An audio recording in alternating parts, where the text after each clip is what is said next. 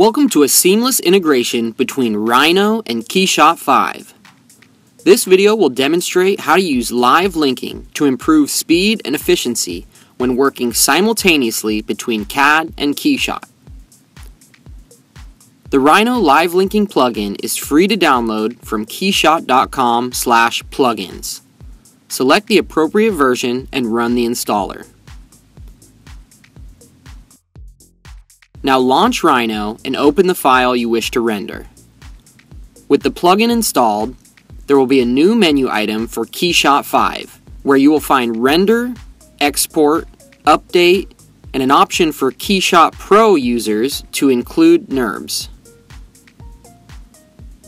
Click Render to launch KeyShot, and your model will be imported, centered, and snapped to ground with original size and the appropriate model units automatically applied to your scene.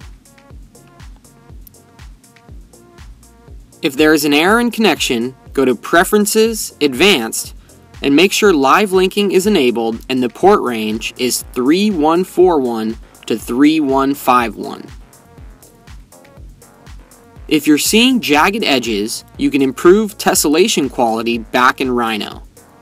Go to Mesh, Render Mesh Properties, and select Smooth and Slower, or use a custom setting.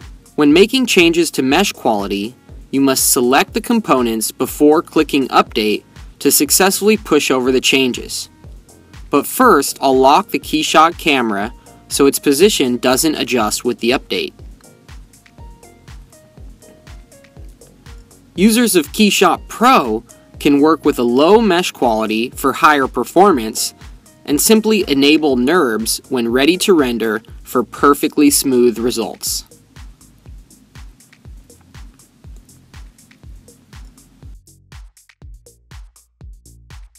Back in Rhino, you can create material groupings by adding multiple objects to a layer or sublayer so they will be linked when sent to KeyShot.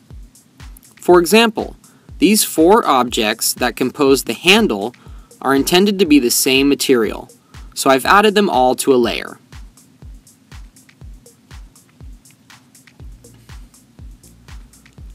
A sublayer's material will act independent of the layer it's contained in, but can be linked to it or other layers by assigning the same material by layer.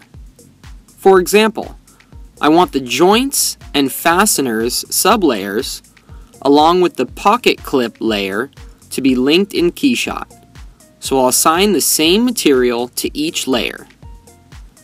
Just like the mesh changes, you must select the affected objects first in order to successfully update layer and material changes.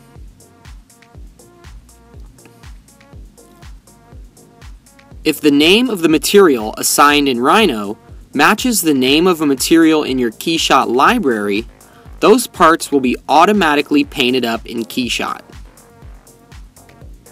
Just like the native importer, assembly names and structure are maintained, making for a smooth transition between the two applications. When using live linking, you can apply materials,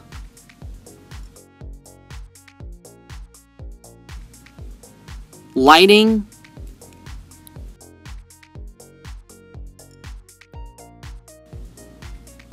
even move parts and assign animations.